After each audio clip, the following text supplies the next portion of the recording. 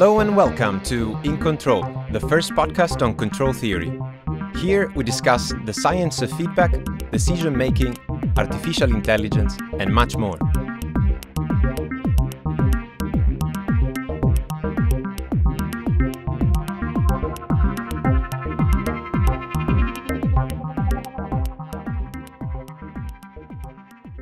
I'm your host, Alberto Padoan, live from the recording studio at ETH Zurich.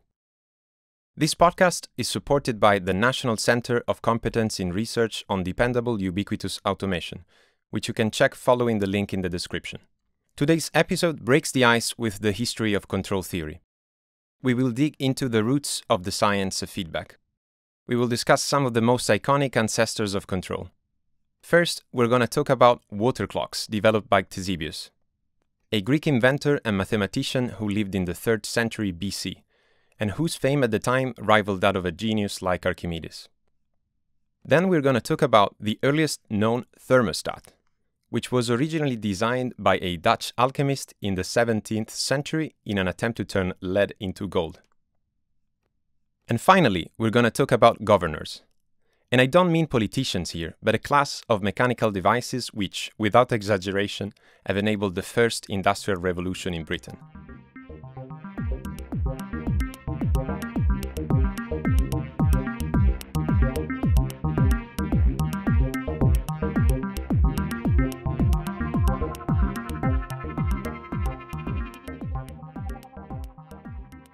Our first story today concerns water clocks, designed by Ktesibios. He was an inventor who lived in Alexandria in the ancient Hellenistic state of Ptolemaic Egypt in the first half of the 3rd century BC. Very little is known about his life, but what we do know is that he started his career as a barber. Ktesibios had a natural talent for building mechanical devices of all sorts. For example, he invented a counterweight adjustable mirror to help customers appreciate his hair-cutting skills.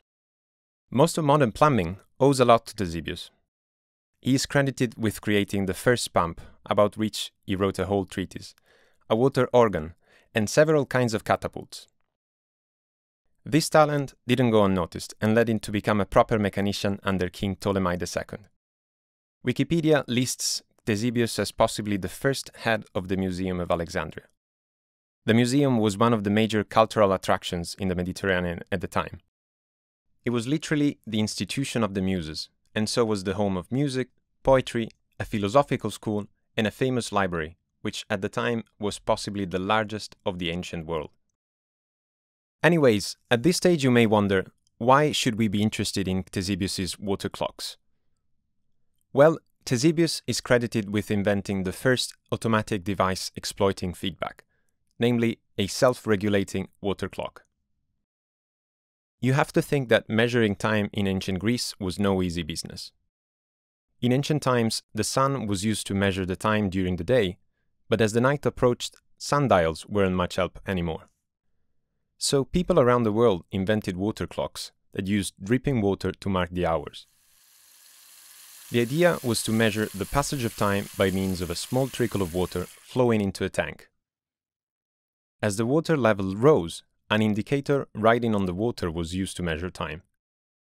For this reason, ancient Greeks called their water clocks klepsydras, which literally translates to water thief, and comes from the fusion of kleptein, to steal, like in kleptomaniac, and hudor, water, like in hydraulics. The main problem with most water clocks was that the speed of emptying would gradually decrease as the reservoir of water propelling the drive mechanism emptied. This is simply because a shallow level of water provides less pressure than a high level. So, effectively, a clock would slow down as the reservoir of water emptied. Ktesibios solved the problem of maintaining the trickle of water flowing at a constant rate by inventing a regulating valve that resembles those of modern carburetors. The regulating valve comprised of a float in the shape of a cone, which fit its nose into a mating inverted funnel. Within the regulating valve, water flowed from the funnel stem over the cone and into the bowl where the cone swam in. The cone would then float up into the concave funnel and constrict the water passage, thus throttling its flow. So as the water diminished, the float would actually sink, opening the passage again and allowing more water in. The feedback mechanism implemented by the regulating valve would therefore automatically seek a compromise position. It would let just enough water for a constant flow through the metering valve vessel. Perhaps the best way to understand this mechanism is to think about a curious heritage of Ktesibios' device, which is a constant presence in most of our homes: the flush toilet.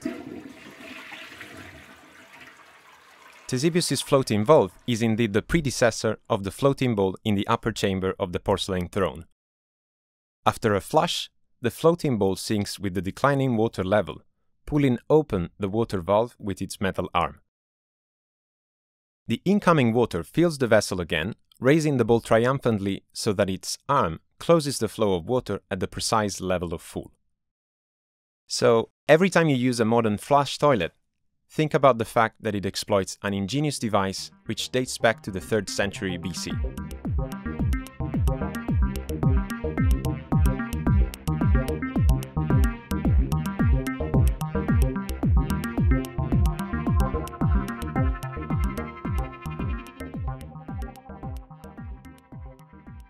Our second story today concerns one of the major yet invisible applications of control: heating.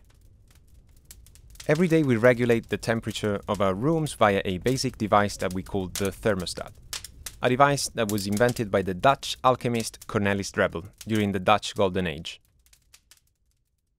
Like Ktesibios, Drebble was a polymath. By the time he built the first ever thermostat, Drebble was already regarded in Europe as the Thomas Edison of his times. He had already enchanted royalty with firework displays, harpsichords that played on solar energy, and even what is thought to be the first navigable submarine. According to an account by Francis Bacon, Drebble invented the thermostat only incidentally, while he pursued one of the highest goals of alchemy: turning base metals like lead into noble metals like gold. Drebble was born in 1572 in Alkmaar, a relatively small town in the north of Holland. After some years at the Latin school in Alkmaar, he attended the academy in Haarlem, under the supervision of Hendrik Goltzius, an engraver, painter and alchemist, who is said to have lost an eye in an alchemical experiment gone wrong. Drebble married one of Goltzius' sisters, and initially started his career working as a painter, engraver and cartographer. But he was in constant need of money because of the prodigal lifestyle of his wife. Around 1604, Drebble and his family moved to England, probably at the invitation of the new king, James I. Drebble quickly became a favorite entertainer at court, with recurrent displays of his ingenious inventions, like the perpetual motion clock, which was able to tell the time, date, and season, while being actuated only by atmospheric pressure and temperature. Drebble's inventions became so famous that Rudolf II, the Holy Roman Emperor, invited him to Prague on 2 occasions, in 1610 and 1619. But the turbulent political situation in Prague saw him arrested on both occasions, and it was only through royal interventions from England that Drebble managed to be released. Perhaps one of his coolest inventions was the first navigable submarine, the so-called diving boat, which he completed in 1620. It was basically a wooden vessel, propelled by oars and sealed against the water by a covering of greased leather. The diving boat was able to travel the River Thames at a depth of 4 meters from Westminster to Greenwich. Drebble was so confident about his invention that he even took the king on a test dive beneath the Thames, which makes King James I the first monarch to travel underwater.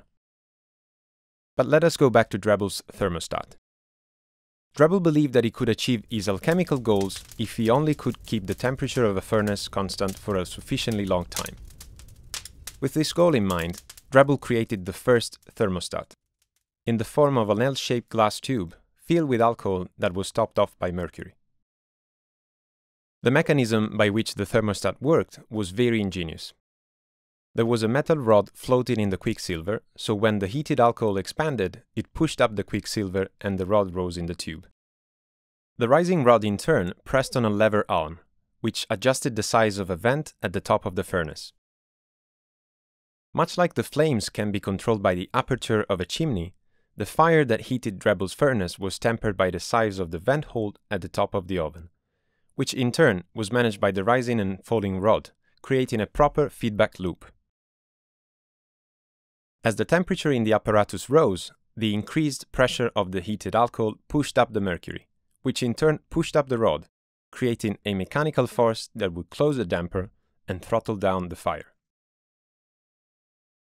Conversely, if the temperature in the apparatus fell below the desired level, the alcohol pressure was reduced, the mercury dropped, and the mechanical linkage opened the damper.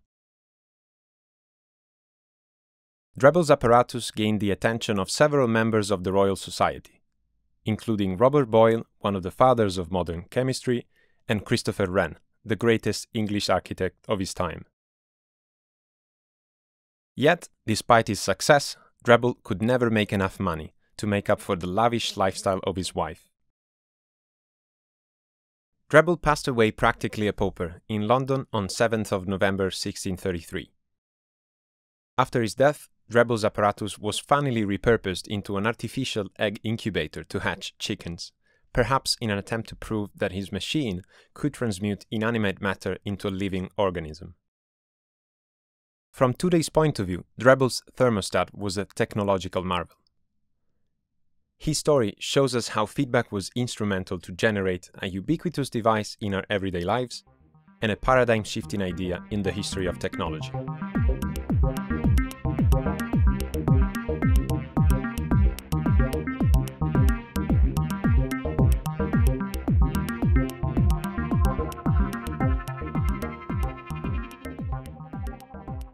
Our final story today is about governors, the early ancestors of modern cruise control.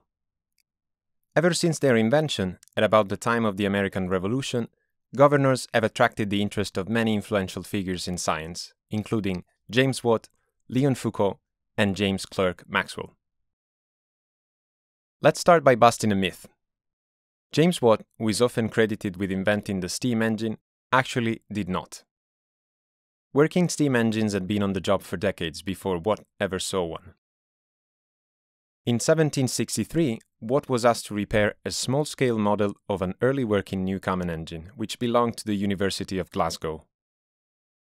Watt had been working for the university on maintaining and repairing scientific instruments since 1757. The Newcomen engine barely worked, even after every repair. Frustrated by the awkwardness of the engine, Watt set out to improve it. After much experimentation, Watt demonstrated that on every cycle, about 3/4 of the thermal energy of the steam was being consumed in heating the engine cylinder. Watt came up with this key innovation in May 1765. He dramatically improved the efficiency of the existing Newcomen engine by separating the heating chamber from the cooling chamber. However, this innovation made his engine extremely powerful. So powerful that this generated a new problem. He needed some kind of speed-regulating device to tame this unprecedented machine power. Again, Watt turned to what already existed, namely a clumsy centrifugal regulator invented by the English mechanic and miller Thomas Mead. Mead had invented a centrifugal regulator for a windmill that would lower the millstone onto the grain only when the stone speed was sufficient. At the time, many famous British mechanical engineers began their careers as millwrights. Governors were indeed invented to protect millstones from excessive wear and tear, and to produce flour of uniformly fine quality. The idea behind Mead's device was to measure the millstone's rotational speed through a whirling pendulum, so as to adjust the area of the windmill sails through appropriate mechanical connections and to keep the wheel rotating at a desired speed. Centrifugal governors were immediately greeted with gratitude by James Watt and his partner Matthew Boulton, who at the time were pioneering the new technology of the steam engine. Watt and Boulton were building a large mill, later to be named the Albion Mill, where the capabilities of their new rotary engine were to be demonstrated. In May 1788, Boulton found that a device similar to that invented by Mead had been installed at the Albion Mill. Bolton promptly sent a detailed and enthusiastic description of the device to Watt, which probably sparked the eureka moment behind the invention of the first centrifugal governor. By November of the same year, Watt and his colleagues had designed a centrifugal speed regulator, and around the end of the year, the first governor was installed on the lap engine. Curiously, Watt did not file a patent application for the governor. He considered the device merely an adaptation of the centrifugal pendulum to a new use.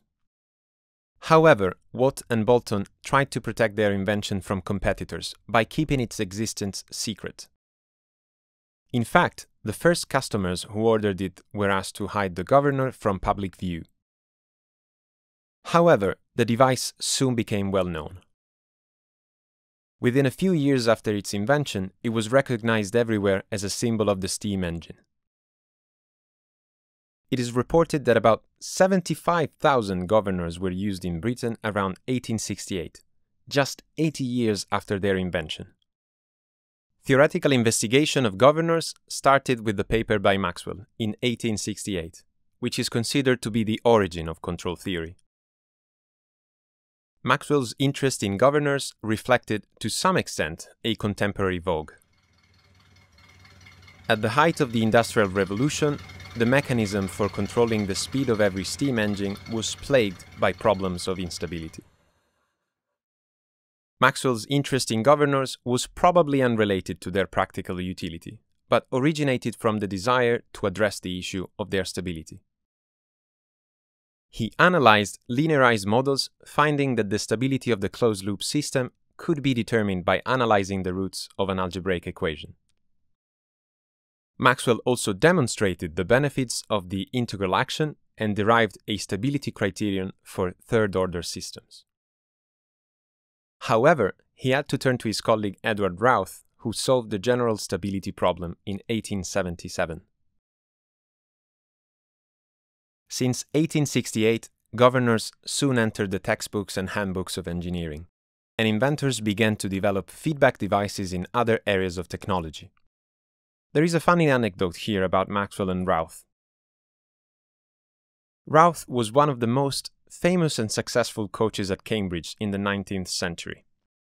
He had been a private tutor to more than 600 pupils between 1855 and 1888. He prepared the senior wrangler, the top mathematics student at Cambridge, on 27 occasions. Routh was himself senior wrangler in 1854. Maxwell sat for the mathematical tripos in the same year and was placed second. Apparently, Maxwell was so confident of achieving first place himself that he did not trouble to rise early to hear the list of successful candidates read out in the Senate House, but sent his servant instead. On his return, Maxwell is said to have inquired, "Well, tell me who's second?" And he was somewhat taken aback to receive the reply, "You are, sir."